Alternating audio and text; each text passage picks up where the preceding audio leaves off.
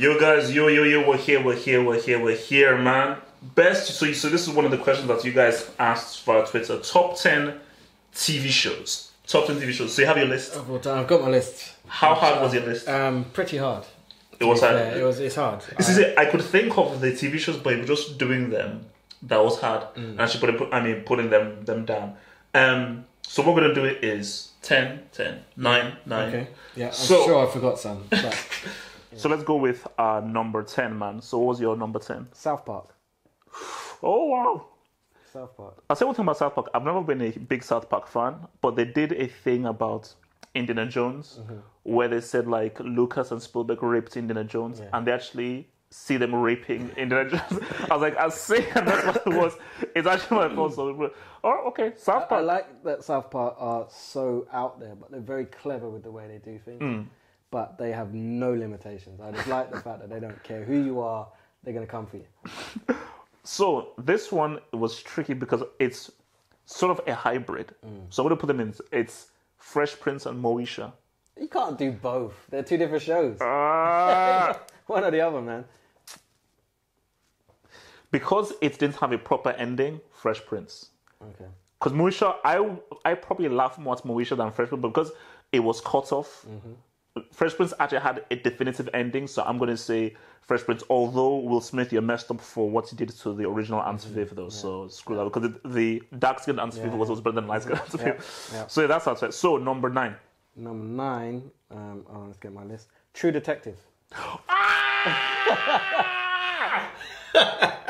It's bound to happen. You've probably got someone there. I'm going to be like, what?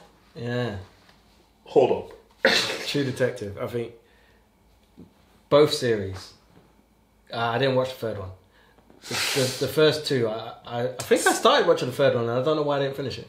Third one is second one. I don't. I like the second one. I didn't like the second one. But the only thing about the second, I mean, in all of them, there's no happy ending. That's what I liked about the second one. Because you know, in these shows, usually there's like a happy ending. It all comes good in the end. I don't want to give it away to anyone who hasn't watched it. There's no happiness in that. Zero happiness. It goes against the kind of grain of American TV. I'm sorry, man. I'm making an executive decision. Fresh Prince, you get out of there. I'm putting True Detective in, because for me, because you're always gonna forget one. Because basically 7 is one of my favorite films of all time. Yeah. True Detective was, because especially like just Woody Harrelson and Matthew McConaughey's. That first series. It was so good. Brilliant. It was so brilliantly good. acted, brilliantly shot. It's everything about it. Damn. No, True Detective is in this endless. I don't care what else is. Okay, number 9, I went with Battlestar Galactica. Yeah, I'm not a big sci-fi guy. I'm a huge sci-fi guy. I am like, sci-fi is my bag, man. And it's like, basically, if you're into sci-fi and stuff, it is freaking amazing. Because basically, if you're not into sci-fi, it makes it very gritty. Yeah. So it's very real and it's very down to earth. So it's not like spaceship. It's like character driven. And there's just something very edgy about it. So it's really, basically, it's a different kind of sci-fi. It basically turns it on its head, so it's really good. So your number 8. Number 8 was Penny Dreadful.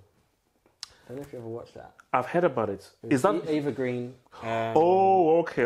Timothy Dalton. Who else was in that? Josh Hartnett. Oh, okay. It was a play on all the old like horror tales. Okay, yeah. And what's the guy who never got old in the painting? I can't remember the name of the guy.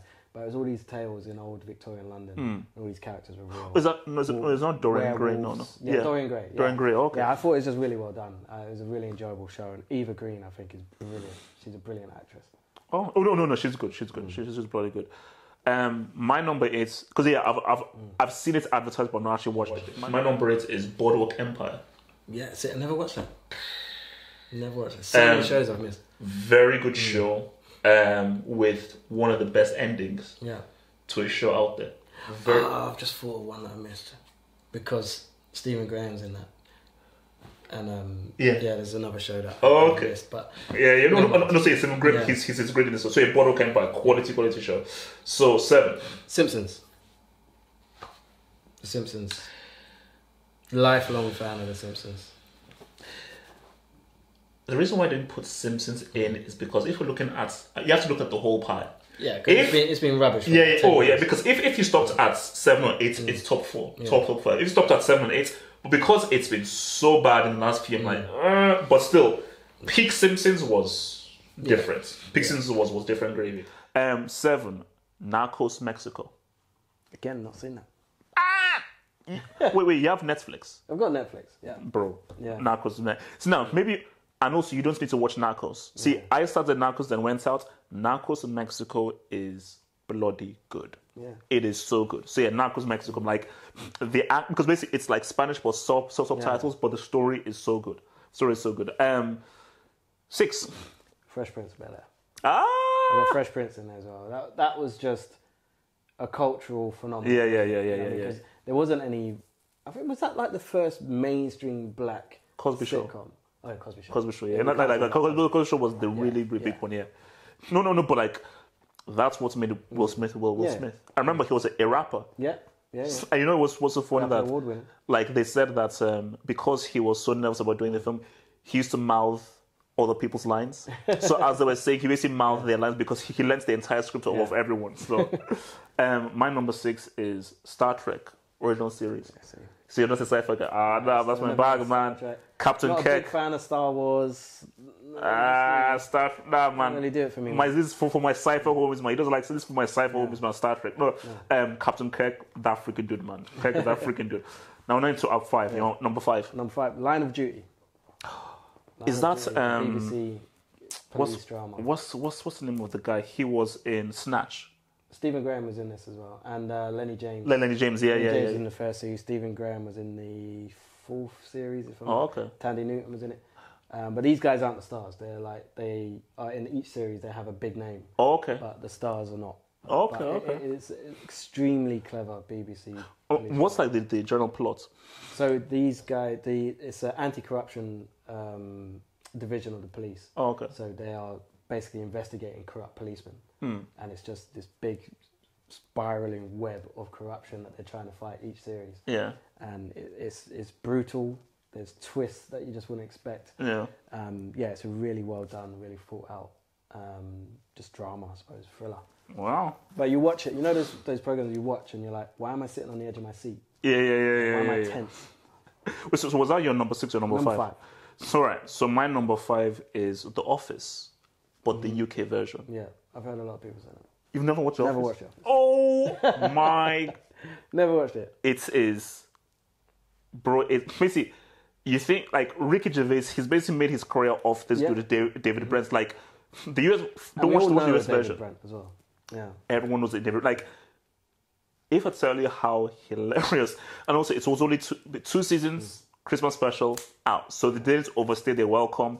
Like first of all, it's very well done because it's based off of this other UK show called Operation Good Guys, which is the same kind of like mockumentary thing. But the character of David Brent, he's literally one of the best, well-realized comedic characters of all time. Like, it's like basically, because it's probably one of my most rewatched series where I just watched it again, and the thing is, some of the episodes you will literally be on the floor laughing, man. You'll be on the floor laughing. All right, we're now into our number 4. Yeah. So what's your number 4? Friends. I was never a big Friends guy. Massive Friends. My sister was obsessed with Friends. Brilliant. But I was never a big Friends guy. It's the way they all bounce off each other, the dynamic between each character. Great writing though. Like I think my brother said, like, whether you like it or not, the fact that this takes place in 2 locations, maybe 3, both of the apartments and the cafe, and they can get so many stories in 3 locations, that's great writing. Yeah. And a lot of it was David Schwimmer. He did the right. Wrote a lot of Friends. Like at first, it was mainly him who was writing most of it. Yeah. And then they all started writing their okay. and that's when it kind of got a bit. Yeah. But yeah, David Schwimmer is a very talented guy, and that was a brilliant show. Favorite character? Ross. I think throughout his growth throughout the series, he had many different. That's David Schwimmer's character. Yeah. He probably wrote the best bits for himself. Yeah. I found him hilarious. All right, my number 4 is Snowfall. A show that I think that you should watch. Like, it's basically, because obviously it's about how drugs came into America and how the CIA were basically involved in putting drugs into the neighborhoods in America in the 80s. So it just goes from the 80s and so forth. And the directing is superb, the writing is superb, the acting is amazing. Like James, like all the actors are amazing, but damn, so the Idris in this is just freaking incredible because he's a UK guy doing a very particular South Central accent, and he just nails it completely. So that is freaking amazing. So yeah, Snowfall, that's my number 4.